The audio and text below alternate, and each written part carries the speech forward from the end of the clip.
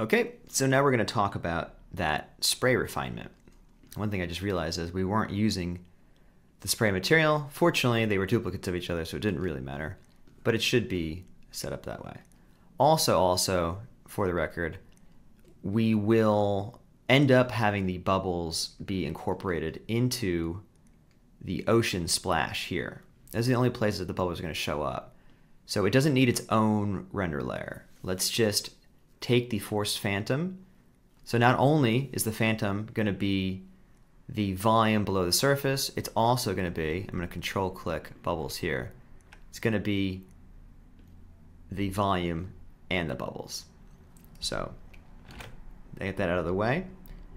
And so now the spray. So copy the foam here, and this will be a separate layer. So we'll say mantra spray. Spray will of course point to our render spray. There you go, like so.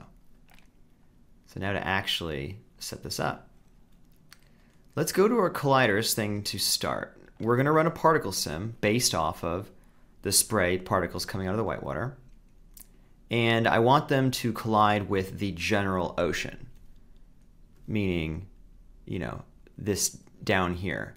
The particles are going to be spawned around where this fan, this kind of stuff is. I want the particles to collide with the ocean and disappear, but I don't want them to be preemptively colliding with this liquid spray here and disappear. So all that is to say, let's make a rough approximation of just the ocean layer.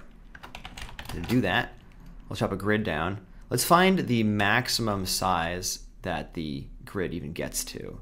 So go to the last frame, that's where it will be the biggest. I'm gonna go to manual mode here, or maybe it won't. Let's just go to, keep it in auto. Wait a moment for this ocean source to do its thing. But what I wanna do is I wanna take at least the bounds of it on the last frame.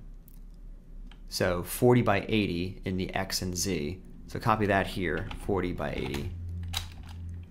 And 0 by 45 here for the center.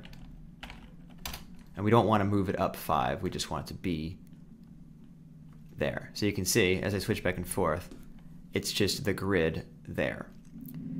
Now, on the first frame, we still have, it used to occupy that other area. So if I have the boat on here, there we go. And I'll do show all objects. Let's have the grid come all the way to there. So we can see this is about 100 by 35, just to make it nice even numbers. Let's take those numbers and kind of put them down here. So 100 rows because of this, and 40 columns because of this. And maybe we'll double it. I just want to have some nice squares. So there we go. So we have just a very coarse grid that represents the whole thing.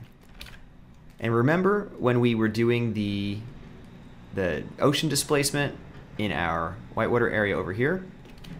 Let's just copy that and move it here. So now we have it. We just have a very rough approximation of the ocean. This is where the particles will collide with so they can die easily.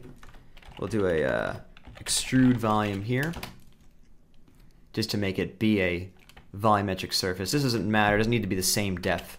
You know, the magic number we came up with of 5 before. This is just going to be a collider. And let's take our usual collision setup, move it here, merge the boat in. So take the result of our extrude volume, get the boat too, and that can be our source here. Looks like it's mad that there's no normals on it. I don't think it really matters, but I'll put normals on it anyway. There we go. More importantly, we have now a volumetric representation of the boat plus a rough approximation of the ocean. So I'm going to call this poly all. I'm going to call this vol all. Good.